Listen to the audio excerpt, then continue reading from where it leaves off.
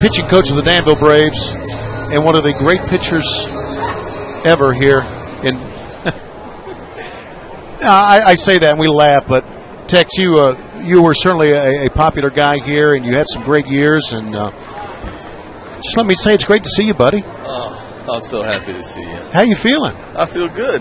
Well, you have lost how much weight? I mean, you look 30-something pounds. 30-some pounds. There you go. There's a strike called to Matt Tuiasosopo. Oh, yeah. So tell me how your first year as a pitching coach in the Braves organization was.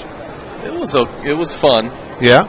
But a lot of broken, pitch counters, clipboards, the normal. Okay, so you're kind of a high intensity type pitching coach. Oh, I just wanted to see the kids succeed, And, right, I understand that. I had kids. Right. I'm not that grown up yet, but no, you're not. You're still a very young man. They look at me and then they think I'm like older brother, and I got to make them look at me like I'm daddy. Yeah, you're the authority figure. Yeah, right. So there's a kind of a learning curve for both of you there. Yes, yes. But it was fun. That. I mean, I had a blast. Yeah, my kids down there pitched well.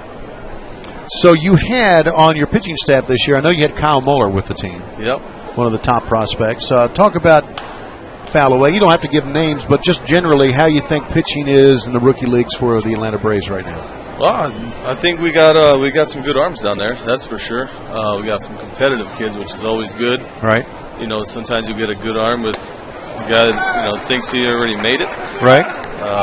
But down there, those kids are working hard and they know what they have an idea that they're not as close as they thought they were. Sure. And it's been fun.